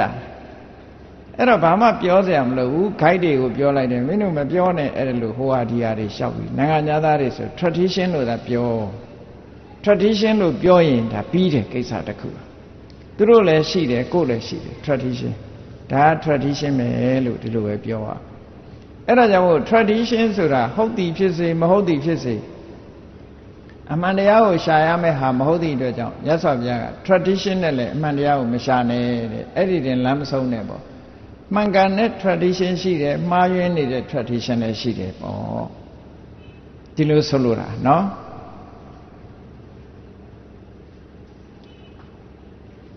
အဲ့ဒါကိုမာပရံပရာယလို့ပြောတယ်အမှန်တမ်းဒီသုတ်တန်ကဘဝအတွက် guideline ပေးတဲ့နေရာမှာအမှန်တမ်းကောင်းတယ်သို့တော့ပုံပြက်ပန်းပြက်အထိပ္ပယ်မယူဆတတ်လို့ရှိရင်တလွဲရောက်ကုန်တတ်တယ်ပေါ့အကုန်ပယ်ဖို့မြတ်စွာဘုရားပြောတာမဟုတ်ဘူးအခုကြည့် report နဲ့အမှန်တရားကိုမရှာနဲ့ဆိုတာ report ဆိုတာဘာဖြစ်လို့မရှာတော့မှန်တာလည်းရှိတယ်မှားတာလည်းရှိတယ်ဟောမသေးကြဘူး tradition နဲ့လည်းအမှန်တရားကိုမဆုံးဖြတ်နဲ့ tradition ဆိုတာမှန်တာလည်းရှိတယ်မှားတာလည်းရှိတယ်ဟောနောက်တစ်ခုကြတော့ဘာလို့ဆိုဣတိကိရယဣတိကိရဆိုတာဒီလိုတဲ့ဆိုတာတယောက်ကလာပြောလို့ရှိရင်ဘာဖြစ်တဲ့ညာဖြစ်တဲ့ဟိုလိုပြောတဲ့ဒီလိုပြောတဲ့လောကမှာဒီတဲ့တွေအများကြီးရှိတာအဲ့ဒါကိုဟီယာစေလို့ခေါ်တယ်ကြားလာတာကိုလာပြောတာလေတစ်ဆက်ကြားလာတဲ့အတိုင်းလာပြောတော့သူကလည်းတစ်ဆင့်ကြားပဲသူကိုယ်တိုင်မြင်တာမဟုတ်ဘူးဘာဖြစ်တဲ့ညာဖြစ်တဲ့နဲ့လာပြောတယ်ပေါ့နော်အဲ့ဒီဟီယာစေတွေအဲ့ဒီဣတိကိရဆိုတာအချက်နဲ့လည်းပဲအမှန်တရားကိုမဆုံးဖြတ်လိမ့်နဲ့တဲ့အမှန်တရားကိုဆုံးဖြတ်ရင်အမှန်တရားမရနိုင်ဘူးဒီလိုဆိုလိုတာနော်ဒါလည်းအမှန်တရားဆုံးဖြတ်ရမယ်အကြောင်းတစ်ခုမဟုတ်ဘူးတဲ့မှန်တာလည်းရှိမယ်မှားတာလည်းရှိမယ်နောက်တစ်ခုကဘာလို့ဆိုမာပိတကတံပဒါနေနပိတကဆိုတာ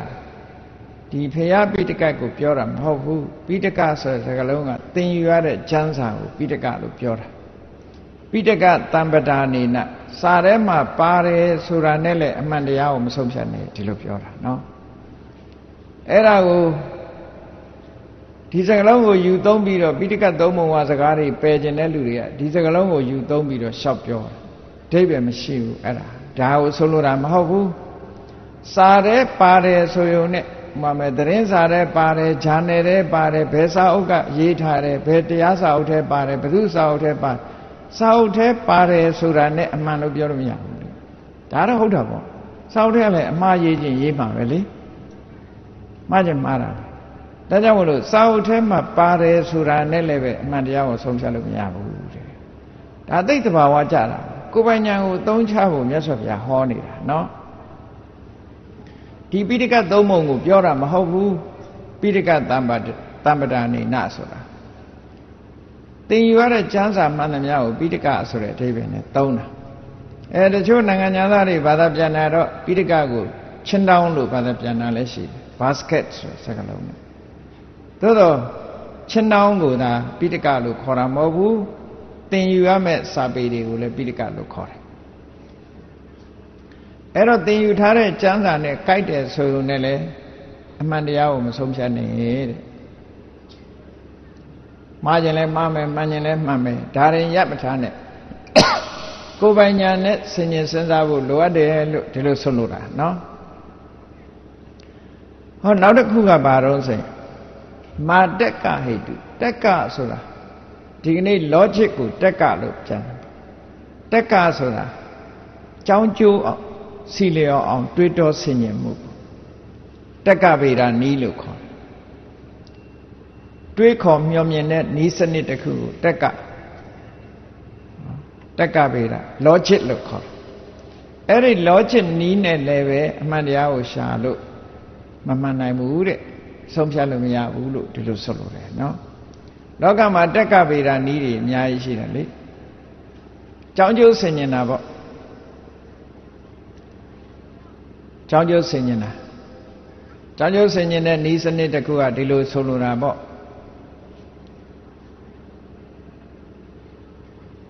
Ludi te Myopsheti, Ubadi, Ludi Opsheti, Taja Ubadi te Myopsheti, Dilo Senyana Myo Solunabo, no? Chanjo Senyan meet up your as a gun. Eronia Raima, Ni Seneco, Tono Shenle, Amandiao, Shabulu Yamamofu. Adinian net, Shabu Madale, Manganetiao, Tina Nelu. Tajawu, Teka Vida, Nine Leve, Amandiao, Masomshali Nelu, Yasofia. Through Bioni, Tandiari, Takudi Macao, Yasofia, Nogama, Sheeded, Tandiap Shipwayari, Contopia, Latima, no? Now the Kua Baron solution. Manaya Hetu Nayasura Nimi Biro Piora, a Jaumian, a Jew Bioloyare, a Jumian, a Jau Bioloyare. Erago, inference locore, a new mana locore. A new manasura, the sendira. The sendira. A manaleshi, maraleshi, a new manal. Oh, who began Niviro, Miguri 20 Ramine Kajara. Down yet, Suazu. Charama Tawni she a Tawni who got Migori 20 Mineka. Tibega Luga, Migo Mina, to Babio, whoever Milan needed a look your like. Milan needed a look your.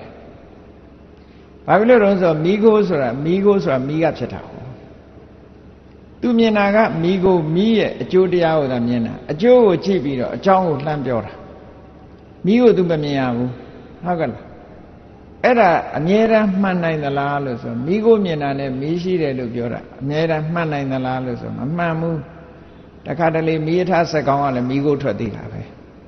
Metrofula. Mula Menele, Migo Trada, Messiula. She de Era Dariga, a new manalo core, a Jango Gibido, a Joe Gibido, a Jango dresser, a Jango Gibido, a Joe dresser. The Kube Miare, the Vaime Miare, Miarago, Janago, Mambiro, Somchata, inference locore.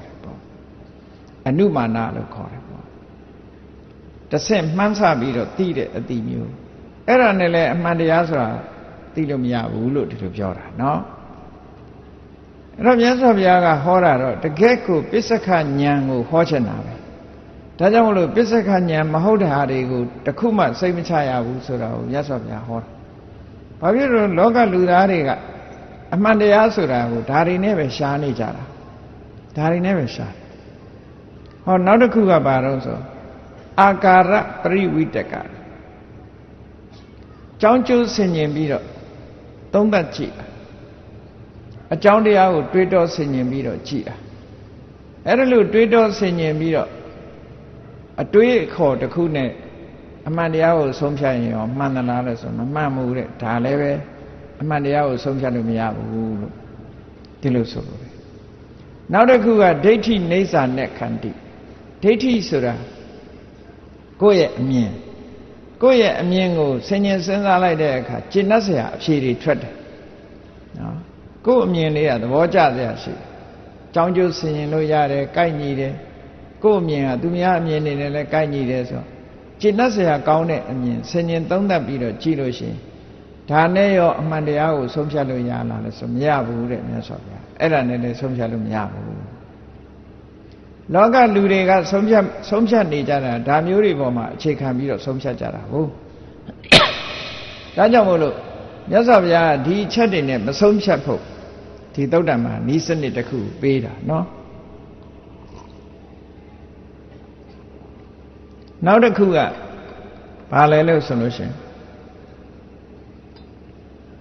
Ma Baba Rupata. Penine sheet, possibility local. Because of the Luria Biora 8 half penine. No?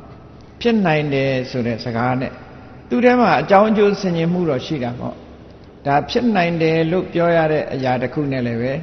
ကိုကဖြစ်နိုင်တယ်လို့ပြောပြီးမှဖြစ်ချင်မှဖြစ်တာခါလေးကြတာဒါကြောင့်မို့ဒါနဲ့လည်းပဲအမှန်တရားကိုမဆုံးဖြတ်နဲ့တဲ့ဖဖရူပမှတ်သားတိုက်တယ်ဖြစ်နိုင်ခြေရှိတယ်ဆိုတဲ့အချက်နဲ့လည်းပဲအမှန်တရားကိုမဆုံးဖြတ်နဲ့တဲ့ဟောနောက်ဆုံးအချက်ကြတော့ဘာလို့ဆိုမာသမနောနောကရုတချို့ကလေးစားရတဲ့တို့ရဲ့ဆရာလေးစားရတဲ့ပုဂ္ဂိုလ်ကပြောသွားတဲ့စကားဒီသမဏဟာတို့ရဲ့ဆရာပဲဆရာပြောတာဆိုရင်မမှားဘူးလို့ဒီလိုသွားဆုံးဖြတ်လို့လည်းမရဘူးတဲ့အမှန်တရားကိုအဲ့တော့အသိဉာဏ်မပါဘဲနဲ့ဘယ်ချက်ကိုမှကိုယ့်ရဲ့ဆင်ញင်တုံတရားပစ္စက္ခဉာဏ်မရှိဘဲနဲ့ဘယ်ဟာကိုမှအမှန်တရားလို့မဆုံးဖြတ်ရဘူးလို့ဆိုတာကိုမြတ်စွာဘုရားကကာလမမျိုးသားတွေကိုဟောပေးတာဒီ10ချက်ပေါ့နော်အဲ့တော့နောက်ဆုံးချက်ကအဲ့ဒါမာသမနောနောကရုတဲ့အေးဆရာကြီးကတော့တို့ရဲ့ဆရာပဲသို့မဟုတ်တို့ရဲ့ဆရာတော်ကြီးကပြောသွားတာခုခေတ်ဆိုလို့ရှိရင်တို့ဘုန်းကြီးကပြောတာတို့ဥစဉ်ကပြောတာဆိုပြီးတော့လဲတို့ရဲ့ဆရာသမားကပြောတာလို့ဆိုပြီးတော့လည်းပဲဒီမှာတင်လမ်းမဆုံးနေနဲ့လို့ပြောတာဟုတ်မဟုတ်စဉ်းစားအောင်ပေါ့ဒီလိုဆိုလို့တာမြတ်စွာဘုရားကမစဉ်းစားဘဲနဲ့လက်ခံတာကိုသဘောမကျဒါကတမန်တာပြောတာတခြားသုတ်တံမှာဆိုရင်ဝိမန္တကသုတ်တို့ဘာလို့ဆိုရင်မြတ်စွာဘုရားကငါ့ကိုမင်းတို့စုံစမ်းကြစမ်းစူးစမ်းကြစမ်းလေ့လာကြစမ်းငါပြောတဲ့အတိုင်းငါပေါ်မှာမယုံညံ့ဟောဖိတ်ခေါ်တာဟာမြတ်စွာဘုရားတပါးပဲရှိတယ်နော်ငါ့ကိုမင်းတို့စူးစမ်းဆင်ခြင်ကြလေ့လာကြည့်ကြကာယကံဝစီကံနဲ့ပတ်သက်ပြီးလေ့လာကြည့်ရှင်းနှလောက်ရဲ့လားရှင်းနှလောက်မှလက်ခံဟောအေးဒါကြောင့်မို့လို့ကိုယ်ပိုင်ဉာဏ်ကိုဦးစားပေးပြီးတော့ဆုံးမသွန်သင်နေရှိတယ်မြတ်စွာဘုရားအခုပြောခဲ့တဲ့အချက်10ချက်နဲ့ချက်10ချက်နဲ့အမှန်တရားကိုဆုံးဖြတ်လို့မရဘူးလို့ကာလမအမျိုးသားတွေဘာဖြစ်လို့လဲဆိုတော့တန်တရားဖြစ်နေတဲ့လူတွေကိုလေတန်တရားဖြစ်နေတဲ့ပုဂ္ဂိုလ်တွေကိုမင်းတို့ဒီအချက်တွေနဲ့အမှန်တရားဆိုတာရှာလို့မရဘူးအမှန်တရားကိုဒီအချက်တွေနဲ့မရှာလိမ့်နဲ့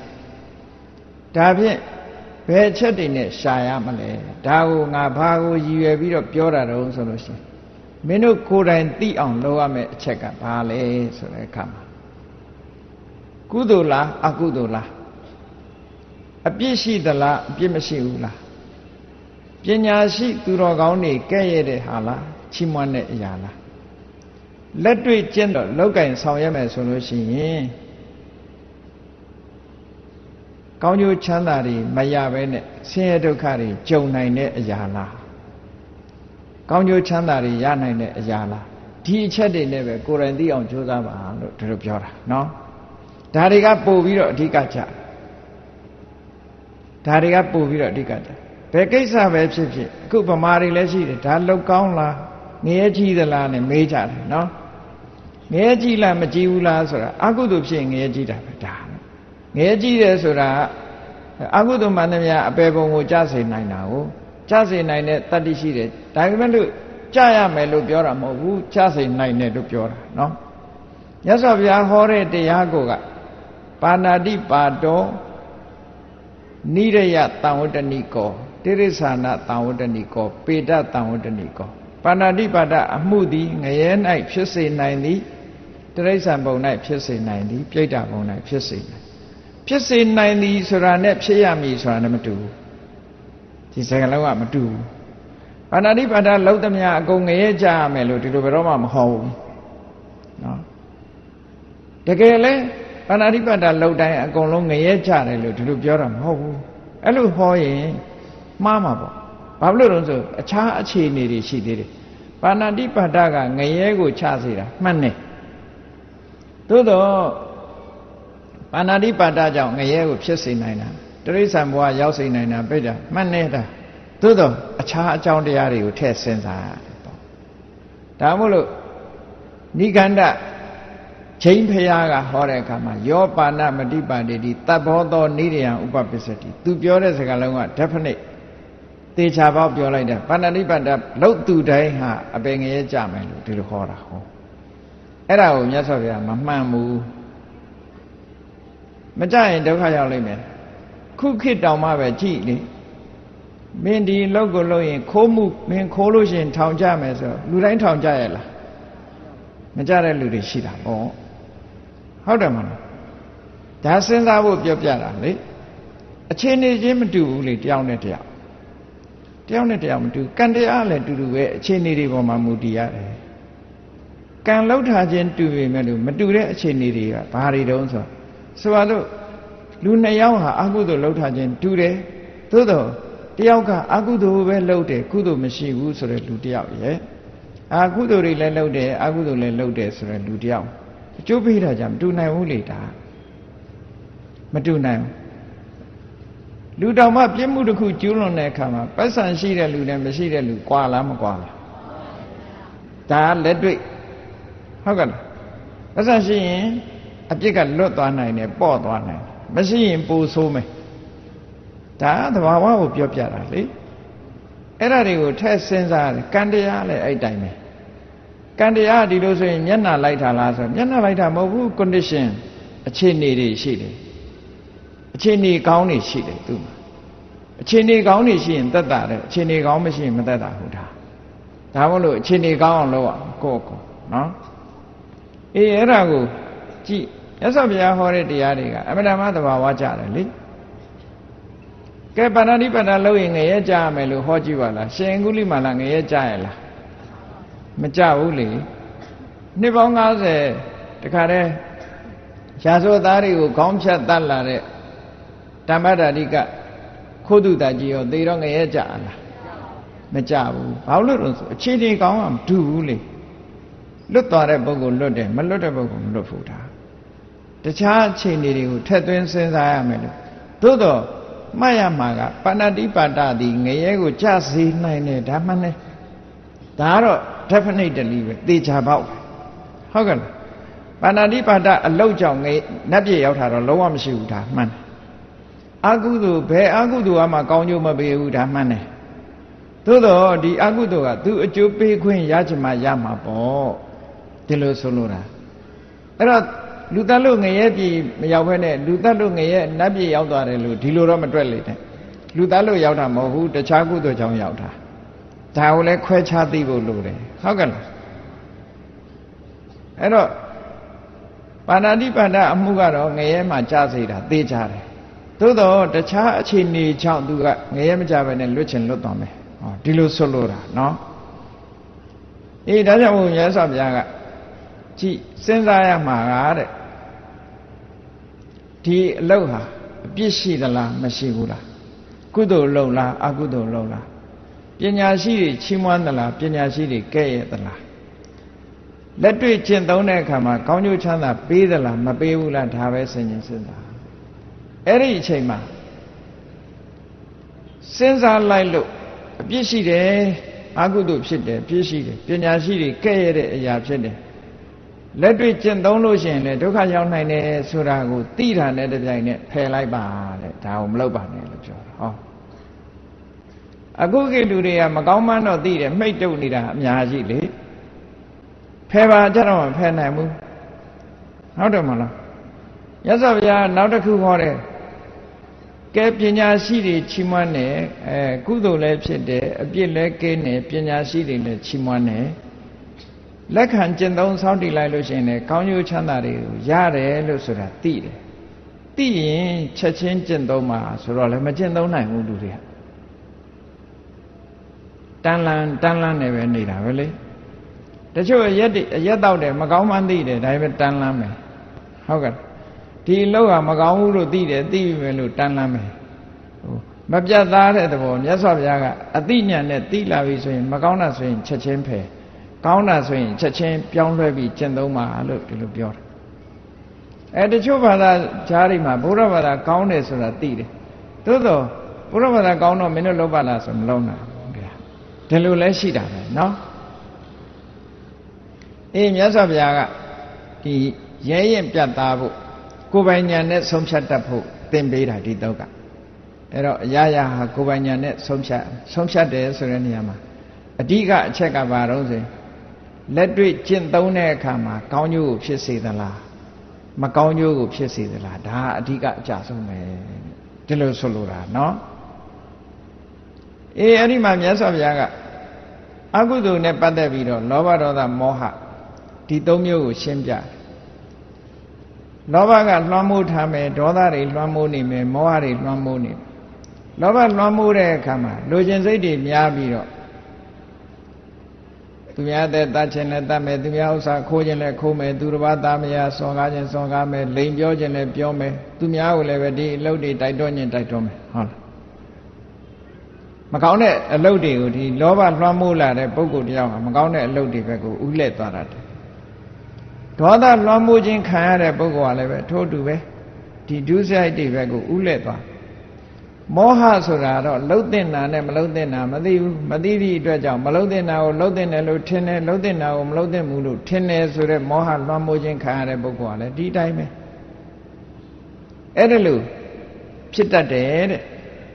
အဲ့ဒါကိုယ့်အကိုဆင်ញင်ဆုံးဖြတ်ကြည့်ရမယ်ဆင်ញင်သုံးသပ်ကြည့်လိုက်တဲ့အခါမှာအော်ဒီလှုပ်တွေကမကောင်းဘူးဆိုတာကိုသိတယ်လောဘလည်းမကောင်းဘူးဒေါသလည်းမကောင်းဘူးမောဟလည်းမကောင်းဘူးလောဘဒေါသမောဟရှိနေရင်လောဘဒေါသမောဟအကြောင်းပြုပြီးတော့ပါဏာတိပါဒလုပ်တယ်မှတ်နာပေါ့ရှင်ကလေးတကောင်ကိုယ်ကြိုက်လာလို့ရှိရင်ဒေါသဖြစ်ရင်ရိုက်လိုက်တာပေါ့မဟုတ်ဘူးလားလောဘဖြစ်တော့ကြက်မြင်တော့ကြက်သားစားခြင်းတော့တတ်လိုက်တာပေါ့လောဘဖြစ်ရင်လည်းမကောင်းတဲ့အလုပ်လုပ်တာပဲဟုတ်ကဲ့လားဒေါသဖြစ်ရင်လည်းပဲမကောင်းတဲ့အလုပ်လုပ်တာမောဟလုပ်ကောင်းတယ်မလုပ်ကောင်းဘူးမသိသည့်အတွက်ကြောင့်လည်းလုပ်တာအဲ့လိုလုံးလိုက်ပြီးတော့ဒုစရိုက်လုပ်ငန်းတွေလုပ်တော့ဆင်းရဲဒုက္ခတွေဖြစ်လာနိုင်တယ်ပေါ့အဲ့ဒါလို့ဖြစ်လာတယ်ဆိုလို့ရှိရင်ဒီအလုပ်တွေကမကောင်းဘူးလို့ဆိုပြီးတော့မြတ်စွာဘုရားစွန့်ပယ်ရမယ်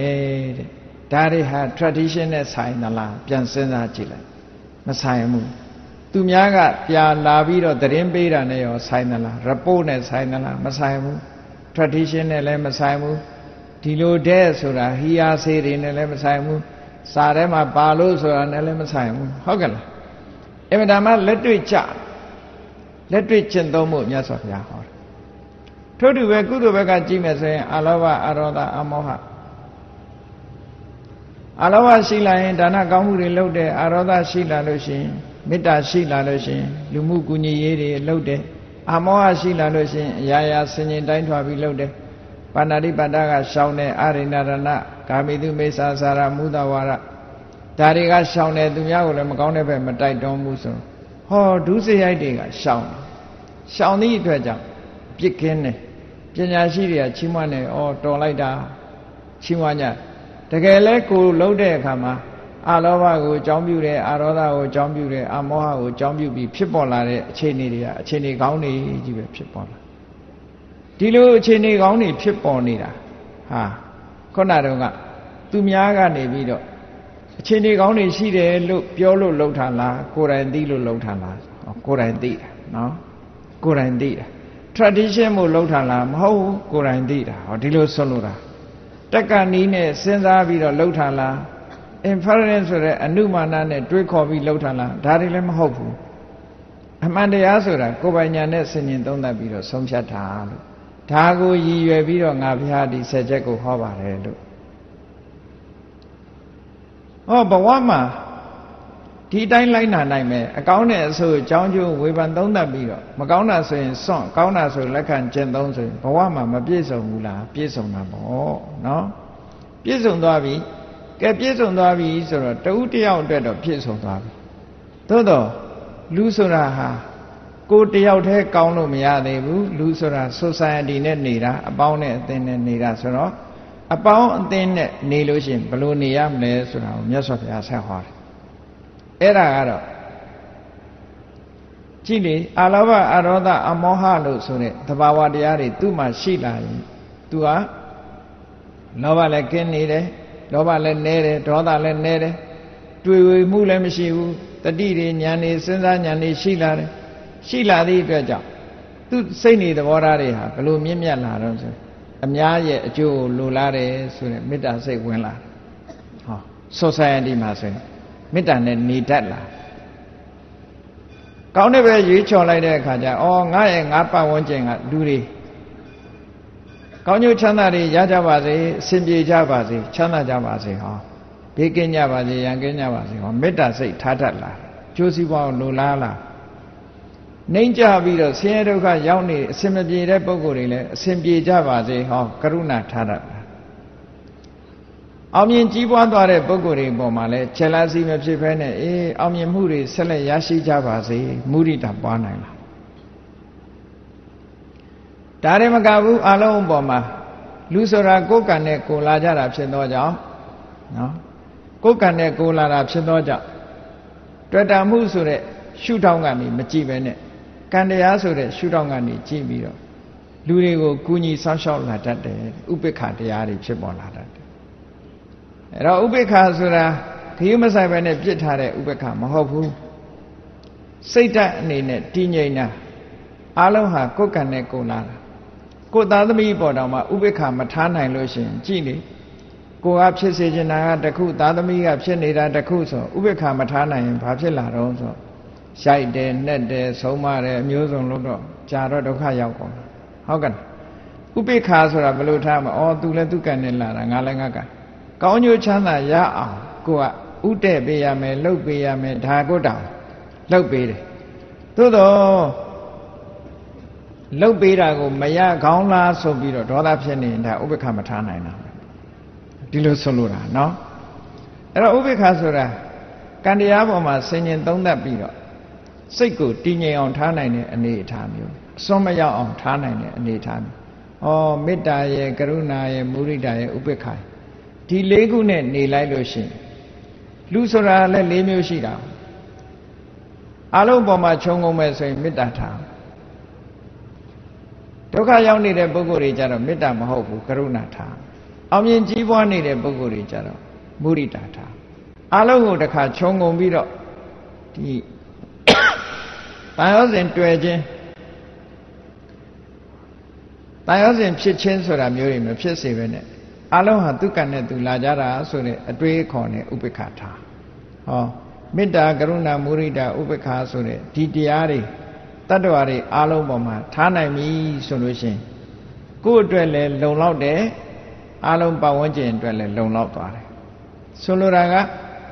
လောဘဒေါသမောဟတွေဖယ်ရှားပြီးတော့အလောဘအရောဓအမောဟတွေနဲ့ဥစည်းပြီးတော့လှုပ်ဆောင်သွားပြီလို့ဆိုလို့ရှိရင်ကိုယ်တကိုယ်ကြီးတကာရအတွက်လုံလောက်လို့စိတ်ဖြူစင်သွားပြီ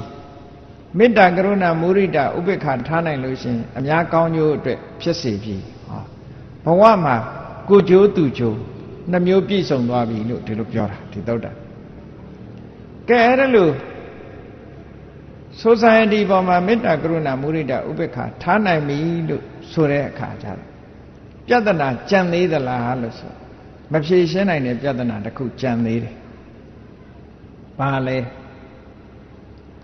ကိုယ်တိုင်ကမဆုံးဖြတ်နိုင်လို့နောက်ဘဝဆိုတာရှိသလားမရှိဘူးလားဆိုတာကိုယ်မဆုံးဖြတ်နိုင်ဘူးဒါမှန်တယ်လေမြင်ရတာမှမဟုတ်တာဟုတ်သိပြီးတဲ့နောက်ဘာဖြစ်မလဲဆိုတာကိုယ်တိုင်မဆုံးဖြတ်နိုင်ဘူး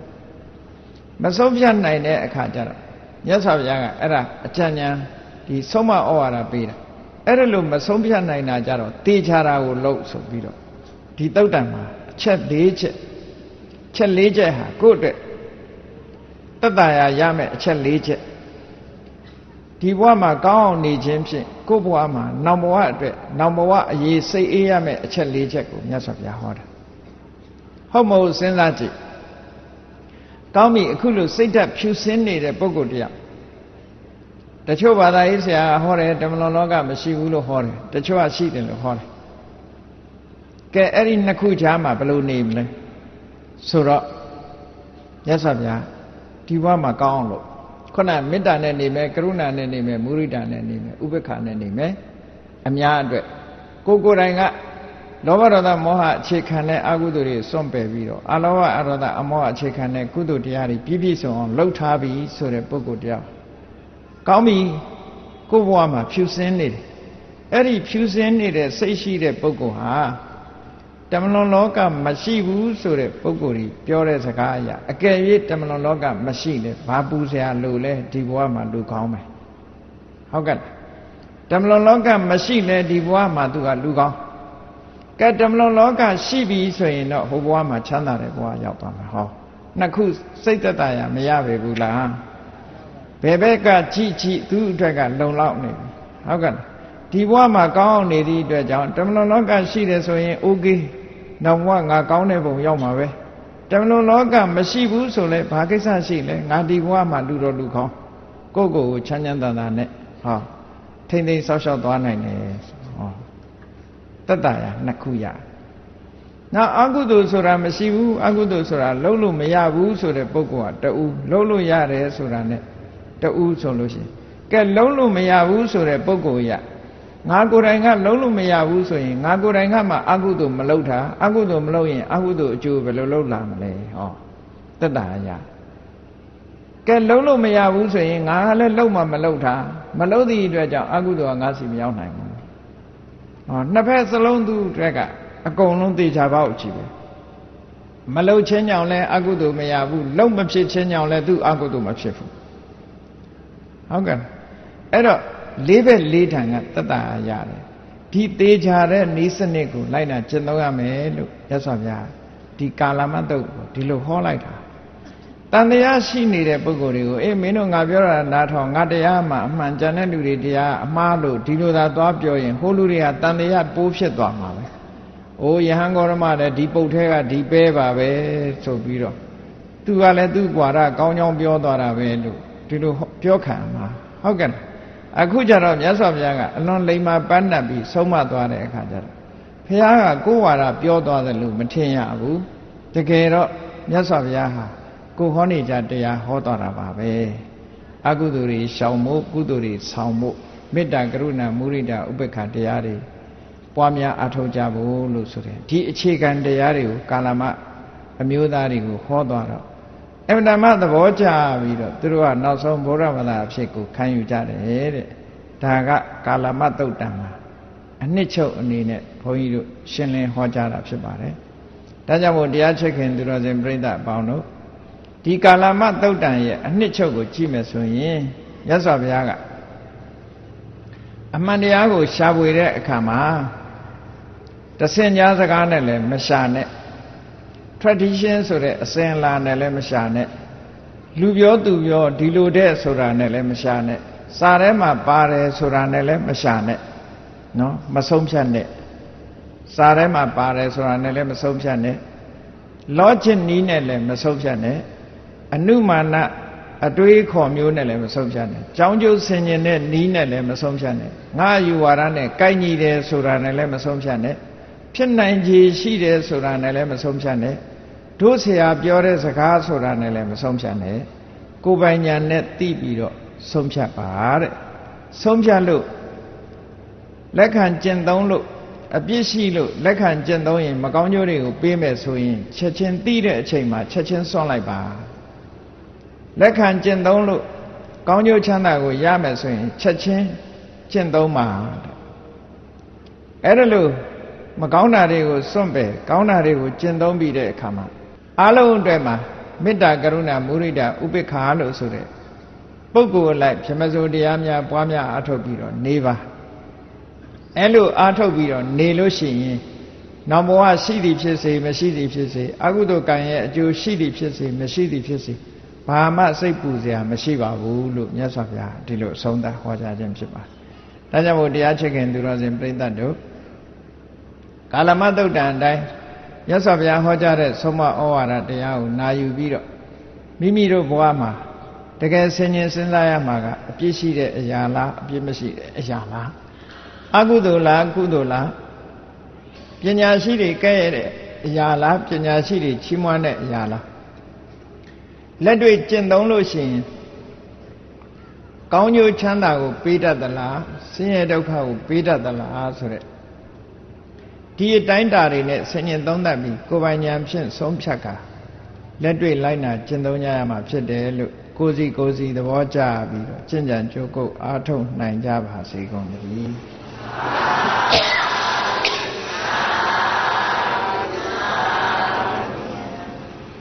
ကဲမေတ္တာပွားရအောင်တတ္တဝါများစွာဘေးရန်ကွာ ချမ်းသာကြပါစေတတ္တဝါများစွာဘေးရန်ကွာချမ်းသာကြပါစေမေတ္တာရေချမ်းသွန်ကားဖြံငြိမ်းချမ်းကြပါစေမေတ္တာရေချမ်းသွန်ကားဖြံငြိမ်းချမ်းကြပါစေသက်ရှိချမ်းသာစိတ်ချမ်းသာတို့ရဆန္ဒပြည့်ပါစေသက်ရှိချမ်းသာစိတ်ချမ်းသာတို့ရဆန္ဒပြည့်ပါစေဖုံလန္တဒုက္ခပင်ကစားမေတ္တာပုံနေတုသင်္ကမာမနောသရတိတဗေတံပဝါယန္တုဒုက္ခန္တကမေတ္တာပုံနေတုသင်္ကမာစုပေါင်းပုအမေတ္တာတဟုရောင်ပြူပါဝင်ငွေလာမင်းနှင့်ရောင်ကြီးရှဲယုံပေါင်းဆောင်ရခြင်းကြောင့်တဗေတံကျွဲ့မဲ့ဥဒုံလုံးစုံများစွာတတ္တဝါတို့၏မနောတရာသည်မြင်မြဖြူစင်အေးကြည်လင်းသည့်ရေစဉ်ပြည့်တင်းစိတ်နှလုံးတည်းဟူသောရေအိုင်ကြီးအတွင်း၌ဒုက္ခပင်ကစားစင်ထာဝရအေးမြကြည်သာတာယာပွင့်လန်းချမ်းသာဒုက္ခတည်းဟူသောကုမုဒ္ဒရာဇာပန်တို့သည်ဖုံးလန်းတဝန္တာရှင်မြူဝုံဘုံလူလျက်ကြည်နူးဝဲကြုံဖူးပွင့်ကြကုန်သည်ဖြစ်ပေဒုက္ခနကလေအောင်လေတဲ့ရောရှက်သင်ပြန်ပိတိတည်းဟူသောယနံတို့သည်ပဝါယန္တုကောင်းစွာမသွေကြိုင်လိုက်၍နေကြပါစေကုန်တည်း